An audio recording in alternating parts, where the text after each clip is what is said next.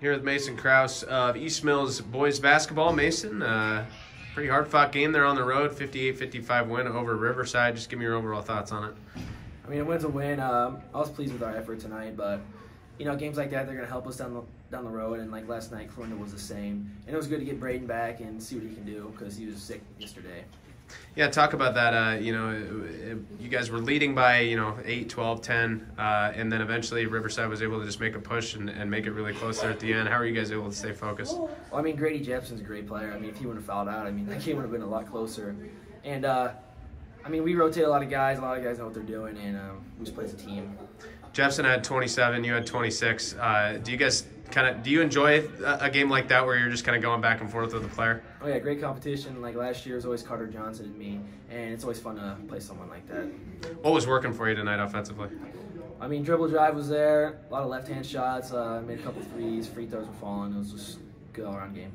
You cap off the week with a win. Still have a couple weeks to go in the regular season. What are you guys going to work on as you get closer and closer to the postseason? Definitely free throw shooting. We're shooting under 50% as a team, which is pathetic. But hopefully we can make strides in that. We're shooting threes better, and we got West Harrison Monday, so it should be a hard-fought game. Yeah, talk about that. Two of the premier 1A teams on this side of the state. Sounds like it's going to be a pretty exciting game. Just kind of talk about what your mentality is going in. I mean, we got to play physical. That's what West Harrison is. They got guys all around. And even when we take away the three guys, King, Evans, and Evans, they still got guys who can shoot three. So we just got to, play our best to have a chance to win. Moving forward, just talk about the goals for this team. We definitely want to make a run in districts and, finish the regular season out tough. Hopefully only 2 or 3 losses. All right, Mason. Congrats on the win. Thanks for the time. Appreciate it. Here's Kevin Schaefer, head coach of East Mills boys basketball. Coach, hard-fought win on the road there, 58-55 over Riverside. Just kind of give me your overall thoughts on that one. Evenly matched teams. Both of them have really good players. Jefferson's a load. They have other kids you really have to be aware of. We had the Bell kid. We didn't want to leave him on the arc alone, and so you have to chase him around.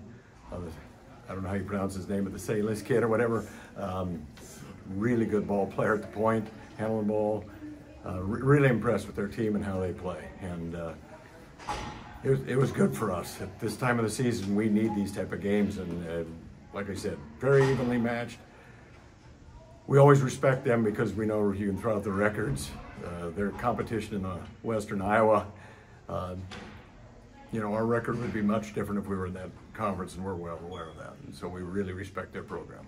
Talk about your team. What did you do tonight that you liked out of your performance? Well, I thought our defense for the most part was good. We've had a few errors, but that's going to happen. We thought we'd have an edge on the rebound, on the boards, and I think we did. And we hit shots, some key shots when we had to. Bad part, there at the end, we had some opportunities maybe to stretch the lead, and instead we could almost let them back in the game. So that was a concern, but again, that's good for us to be in these type of situations. What's it like to have 2 players like Mason Kraus and Grady Jepson on the floor at the same time, just trading blows back and forth? Like I said, different type of players, but both very effective players, and I think both of them make their teammates better, and that's a special quality. What do you have to say about this team being able to bounce back on a back-to-back, 2 games on the road, losing last night, being able to come back tonight and win? What does that say about the squad? Well, we were fortunate that Braden didn't play last night. He was sick, and we didn't know. He came to school a little bit late, so we were kind of concerned, was he going to be back tonight? And we needed his length out on the floor, so that was a big lift for us. Both games, according to that, went right down to the wire, and so tonight did as well. And like I said, both games, thanks to our AD for putting those type of games on our schedule and making us better here at the end of the season for the tournament. Yeah, Mason just mentioned that you guys got to work on free throw shooting, shooting under 50% as a team. I'm sure you already know that, but how do you fix that? I mean, what's kind of the strategy into trying to bring that number up as the postseason gets closer? Just hoping they go up to the line with confidence, because sometimes their body language isn't good, and I've told some of them, either you have good body language and believe you're going to make it, or I'm going to have to take you out and put somebody else in. If you're going to be aggressive driving the basket, you got to make some of your free throws. That's just how it is.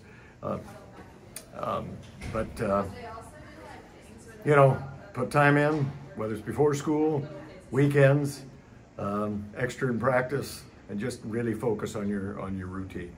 Moving forward, lastly, your coach, just talk about what you guys are going to work on. Obviously, a huge game against West Harrison, non-conference on Monday night, should be a lot of fun. Right. Just talk about what are the goals for these last few games of the regular season. Last year we weren't competitive with West Harrison, so I hope on Monday night we can be. They are. I told the kids we're running into the beast that is West Harrison, and they are a beast. They've got, I think, 3 seniors that have got over 1,000 points. I think Sage Evans, career assists, career rebounds. I mean, it's.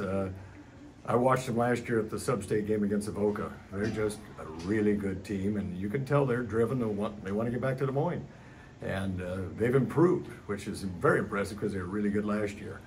And then, Sage's dad does a pretty good job coaching them as well, and so we'll have our hands full. There's no doubt about it. And I hope we go into that game with the right mindset and ready to compete for 4 quarters. All right, Coach. Thanks for the time. Congrats on the win. Thank you.